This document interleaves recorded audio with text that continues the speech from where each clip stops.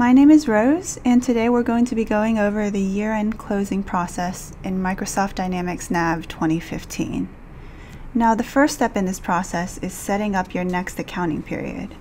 And to do this, we're going to navigate to Departments, Financial Management, Periodic Activities, Fiscal Year, and then we're going to click on Accounting Periods to open the Accounting Periods list page.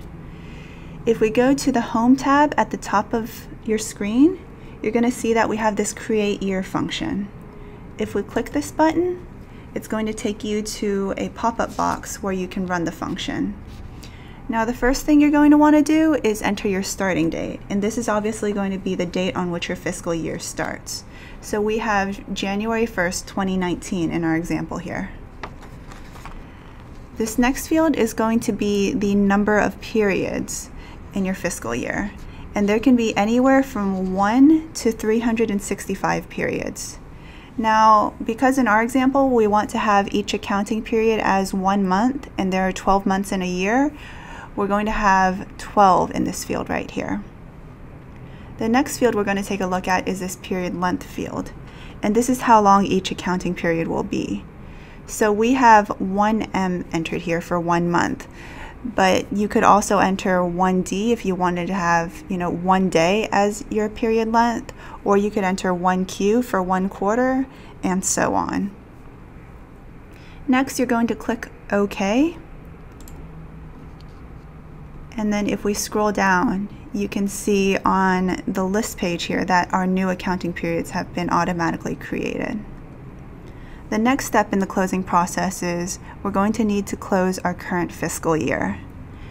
So if we go back to our ribbon, you can see right next to the Create Year function we have a Close Year button. So we're going to click this function, and you're going to see this message box pop up on the screen. Now, the year that defaults here is going to be your earliest open year that you have in your system. You're going to want to confirm that this is the year that you want to close, and then you're going to click Yes to close the fiscal year. And then if we scroll down, you can see that every single accounting period has the closed and the date locked fields checked. And then if you try to manually uncheck it, you can see that the fields have been locked in. And you're also going to notice that the first period for the next fiscal year has also been locked in. And this is going to make it so that you can't modify the period lengths for the closed periods.